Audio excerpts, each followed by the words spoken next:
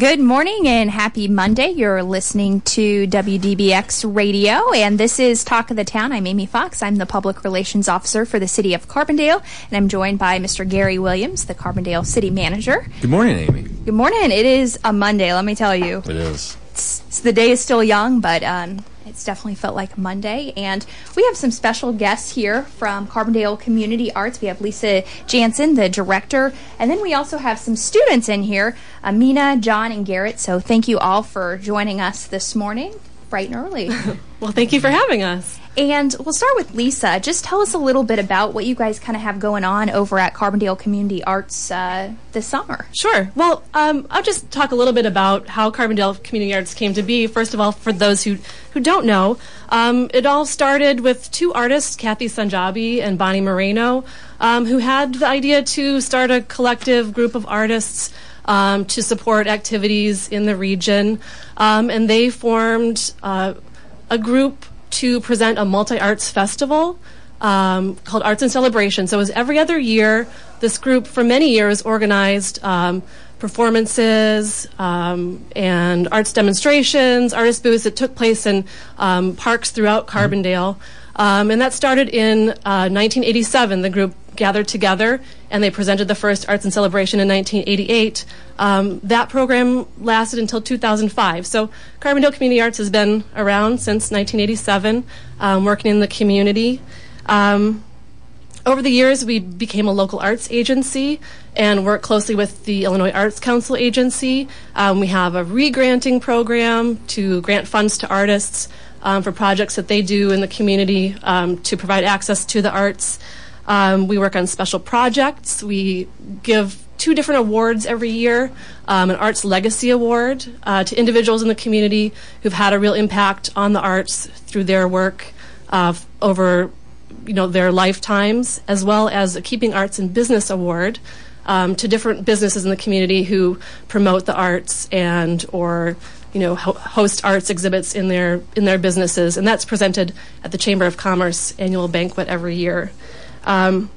We partner with many other community organizations on different projects and collaborate on programming. We also design and deliver our own arts programming. We present visual arts in the Corridor Gallery in City Hall, and also in our own space, Art Space 304, which is a fairly new space in downtown Carbondale. It's actually just across University from City Hall in the Civic Center. It's at 304 West Walnut Street. So we have a gallery space there. We have a media and performance gallery where we have musical performances and film screenings and lectures. We've been in that space since October 2015. So we're coming up on our 3rd birthday fairly soon here. It was originally the public library in Carbondale before it moved to the location on Monroe Street where it is today. So we were able to receive an anonymous gift to purchase the building and did a lot of fundraising to renovate the space. And it's a beautiful space for downtown Carbondale and for the arts. You have an event, I think. You have something going on this week, right? We have several events. We have, actually this evening, we have a film screening, which is a kickoff party that's presented in collaboration with WSIU.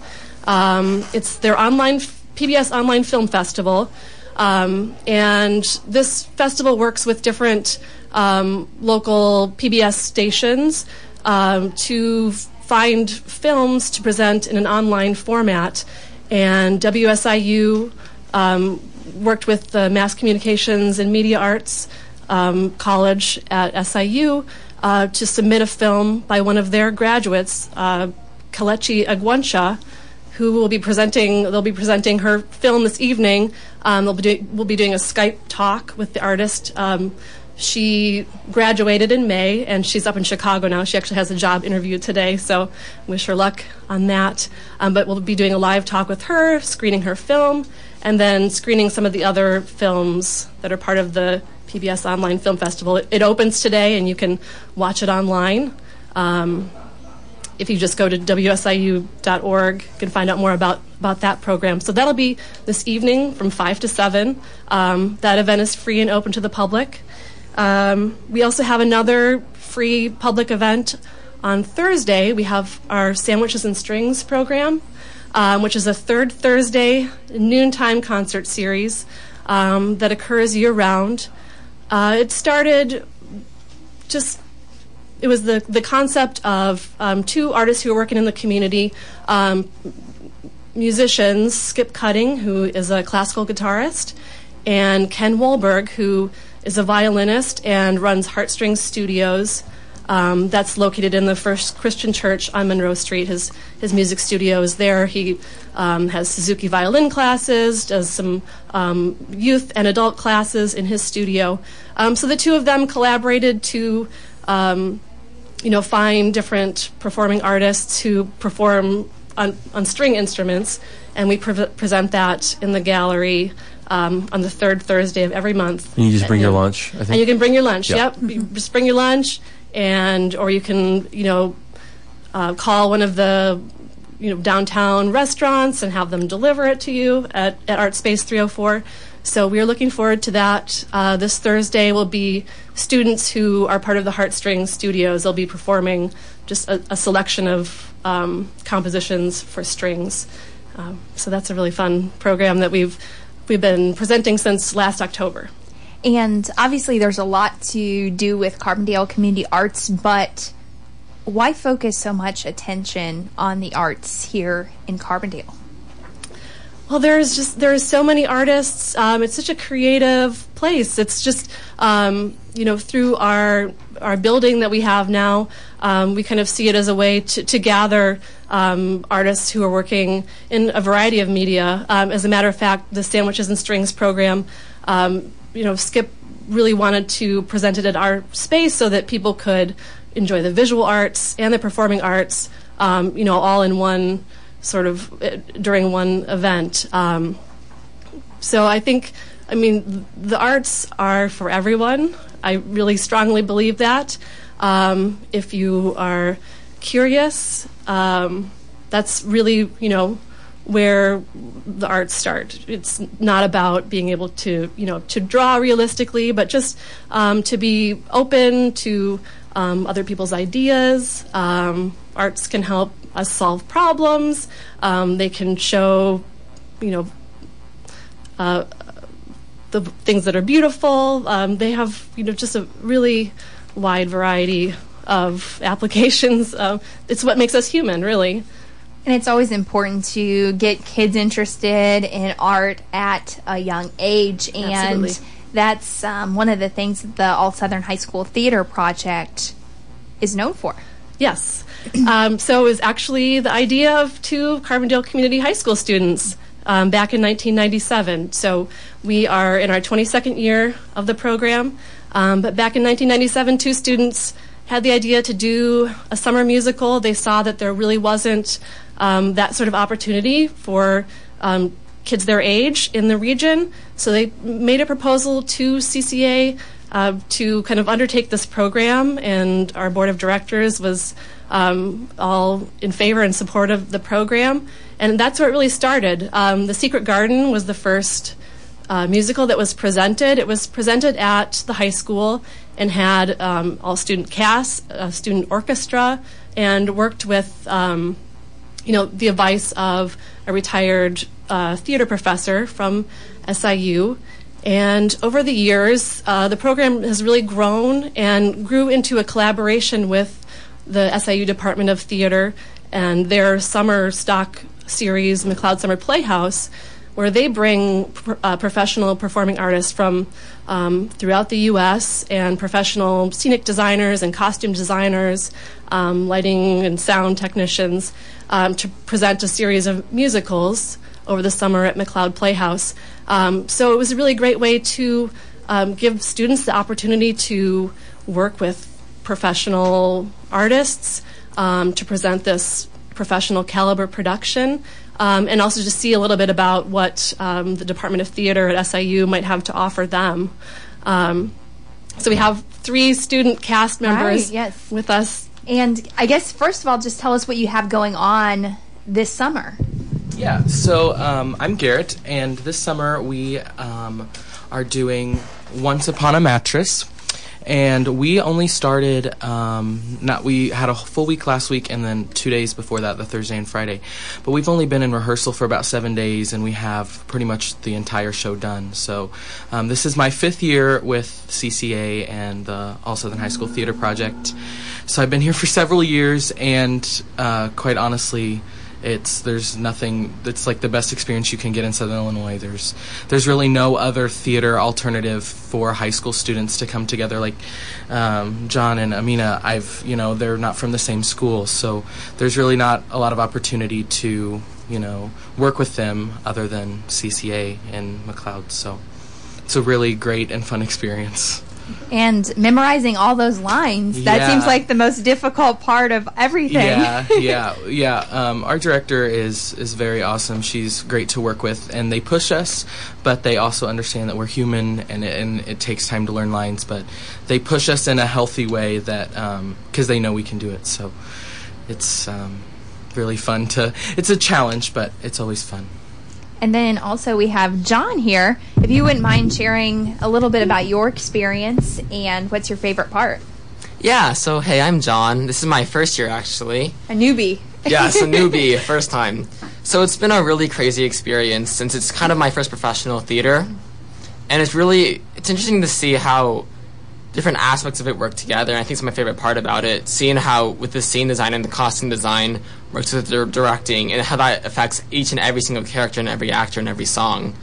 And it's interesting to see how the way one person sees something can affect how the entire musical works together as a whole. And is this something you're wanting to do year after year now? Oh, definitely. It's first time, but definitely not the last. And why should other students your age participate? Well, you gain so many different skills in a musical. You can gain different skills in acting, character development. You can get it in singing and dancing, and it's really interesting to see how all of us have grown throughout as a community, sort of throughout the course of the musical, whether it be in our singing skills or our interpretation of lines and whatnot. Great. And last but not least, Amina. Hello. How many years have you been involved? This is my second year with the McLeod Summer Playhouse Productions, so too. Last year we did Singing in the Rain. That was so much fun, and I remember thinking, oh my gosh, I'm definitely going to do this next year. And if you could just tell us a little bit briefly about Once Upon a Mattress, if someone's not familiar with that show. Yeah, okay, so the musical, it's about a prince who has a mother who is very uptight about him being married, but the entire village and everybody that lives there wants the prince to get married because they can't get married until he does. So you'll have to come see it, but this princess eventually comes and hopefully solves everybody's problems. You'll have to come see it, but it's a good show. It's a comedy. It's very funny. There's a lot of singing and a lot of dancing. I'd have to say out of most of the musicals I've been in, I think so far this one has the most songs. It's really intense, There's a lot of dancing, a lot of movement, a lot of energy. Everybody putting it on is working really hard. And again, it's as Garrett said, it's one of the most professional experiences that high schoolers can get around Carbondale. So, and what's your favorite part about being involved? Probably just rehearsal. Just being there. Just it's a real family atmosphere. Just putting it together, putting this play together with all these different people and seeing all their different talents and putting to use all my different talents. Everything really. You guys also have invested a lot of time in this, right? Yes, it's from 9 to 5. We have 9 to 5 rehearsals every day. Yeah, definitely. So it's obviously something that you're all very passionate about because you wouldn't be giving in your time off from school and sleeping in, of course. Yeah. So it must be pretty rewarding. Yes, definitely. Show week is very, very rewarding. Getting to dress up, put on all the makeup, perform in front of everybody, be in the spotlight. It's great. It's a great feeling. And if people would like to learn more about Carbondale Community Arts or even the McLeod Summer Playhouse, how can people learn more and stay up to date on all of your events that you guys put on? Well, folks can visit Carbondale Community Arts website, carbondalearts.org. And I will say that the performances of Once Upon a Mattress will be at the end of this month at McLeod Summer Playhouse, so July 26th through the 29th. We also have an opening night dinner on the 26th that will be at Art Space 304. The cast will be giving some special performances, and we're just really going to celebrate them right before they open the show. But I'm always just astounded every year at the talent of the youth in our region, and so I know I won't be disappointed again this year. I think every year gets better and better, and it's just a great program for these youth. So great. Well, thanks so much for stopping by, Lisa, John, Garrett, Amina. Try to remember everyone's name. We hope all of you have a great day, and hopefully we'll be able to chat with you soon. Thanks so much. Thanks. Good luck. And we're going to take a short break and get to some announcements, and we'll be right back in just a few minutes.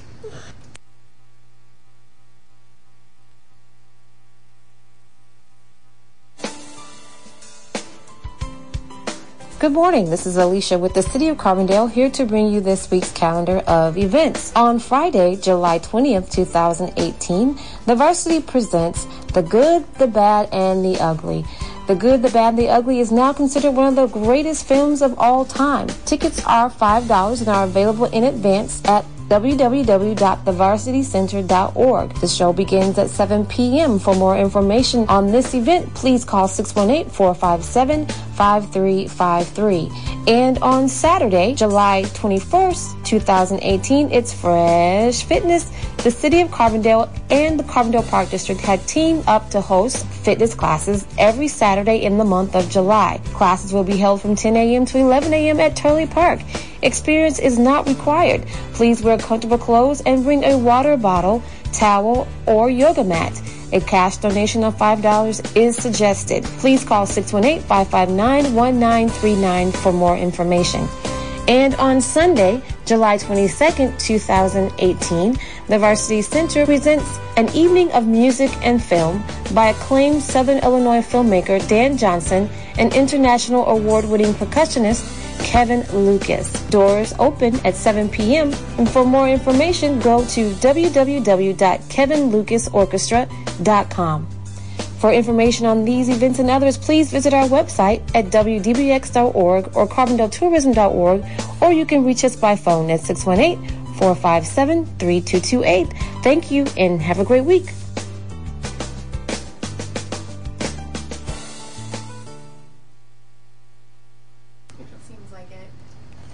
Good morning and happy Monday. You're listening to Talk of the Town on WDBX 91.1 FM Carbondale.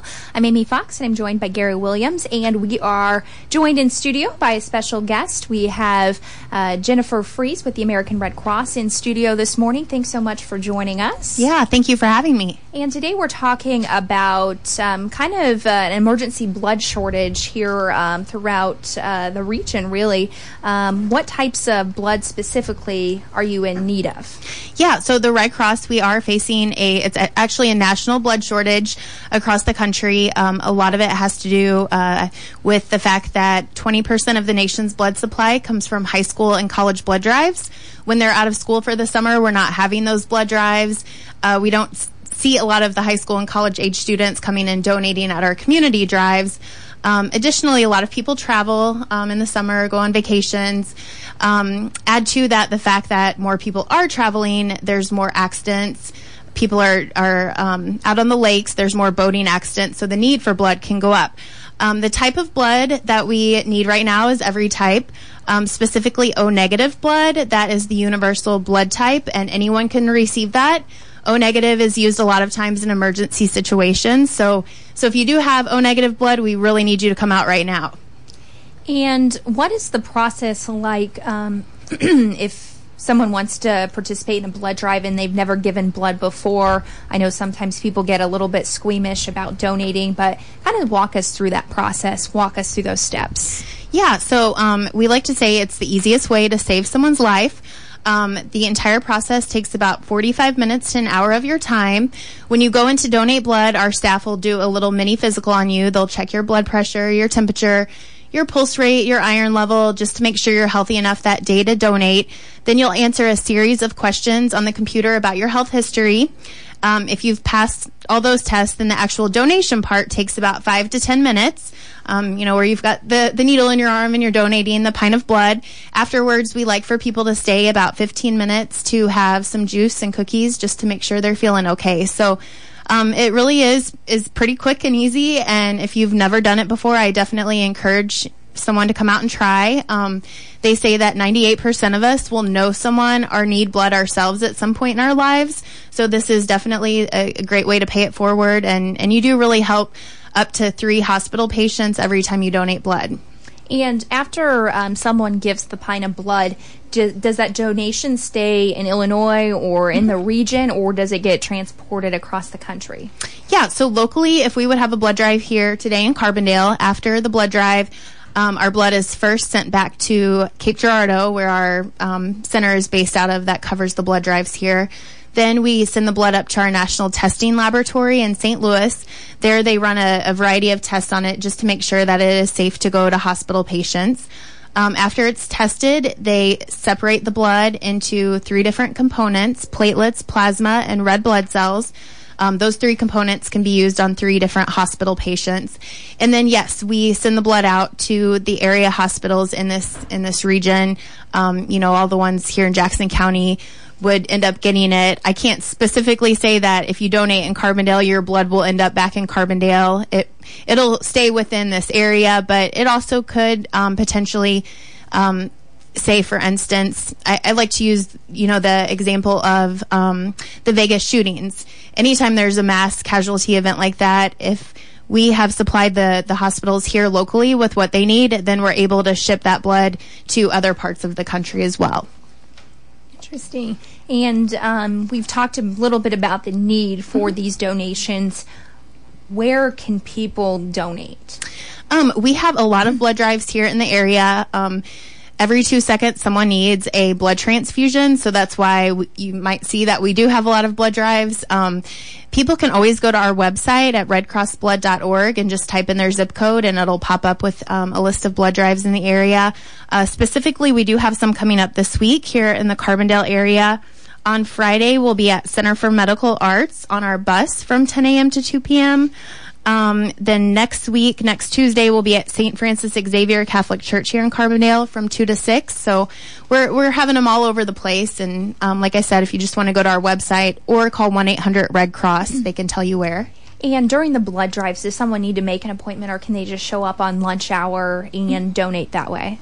Yeah, we prefer that people make appointments just in case they are in a hurry, and we don't want everyone showing up at the very beginning because it'll take our staff a while to process through everyone, and then you might have to wait. But certainly if you don't know what your schedule is going to be on a certain day and you just want to walk in, that is perfectly fine. Just know that if someone would have an appointment, they would get precedence over you when they come into the drive. So, and sorry, go ahead, Darren. Jen, do you guys have? You mentioned a couple different locations. Do you guys look for locations? If there's businesses, organizations out there that might have a space and are interested, can they get in touch with you? Yeah. So that's actually my job. I cover Jackson County here in Illinois, and so each month I have a specific number of either a goal or commitments to the hospital that we've promised them this amount of blood. And then my job is to make sure that we have enough blood drives scheduled to reach that hospital commitment. They can certainly contact me. Would you like my email address and phone number? Okay. My email address is Jennifer, JENNIFER, the period symbol, Freeze, FREEZE, at redcross.org. My phone number is area code 573-979-2878. So yes, if someone is interested in sponsoring a blood drive at their location, I'm more than happy to work with them. And if someone's just now joining us, we're talking about a blood shortage across the country. What blood type specifically are you looking for? Yeah, all blood types right now are definitely needed. That's the A's, B's, and O's.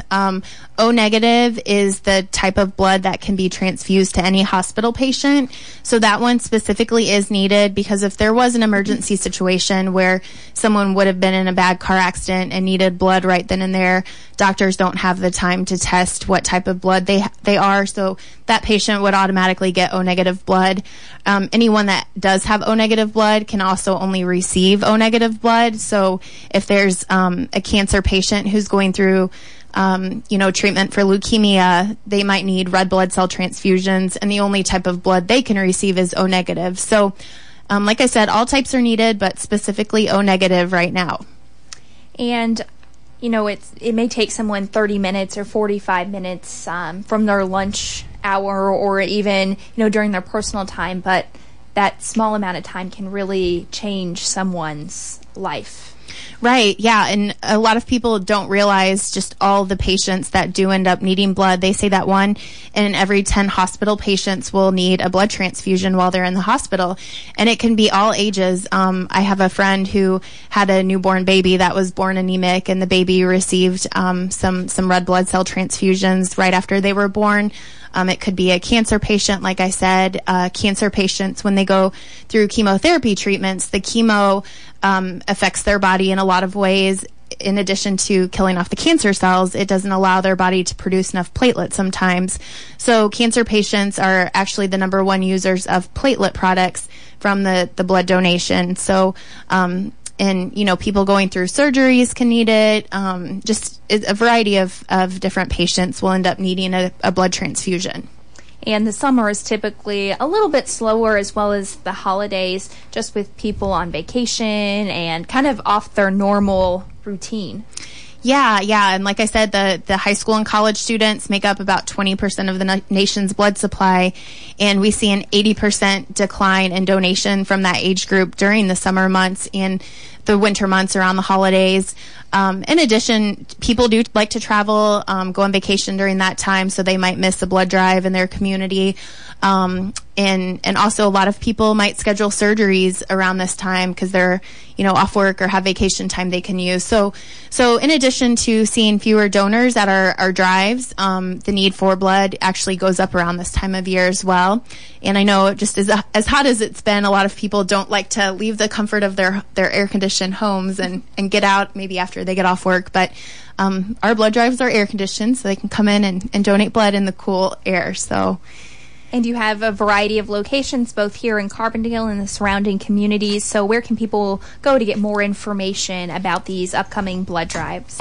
Yeah, so our website is probably the best place to go, redcrossblood.org, and just type in their zip code and they can find one. We do have a lot of, someone can donate blood actually every 56 days or about every 2 months, and we have a lot of regular groups that like to partner with us to have them every 2 months, like the Carbondale Hospital does here.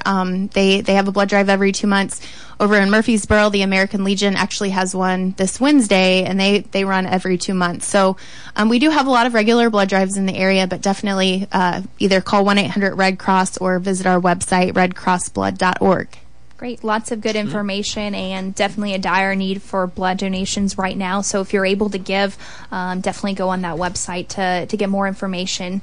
Jennifer Fries with the American Red Cross, thanks so much for joining us this morning. Thank you for having me. No problem. And that does it for Gary and I. We hope you'll listen next Monday at 10 a.m. for Talk of the Town. We're going to take a short break and have a great day. Thank you. Yeah.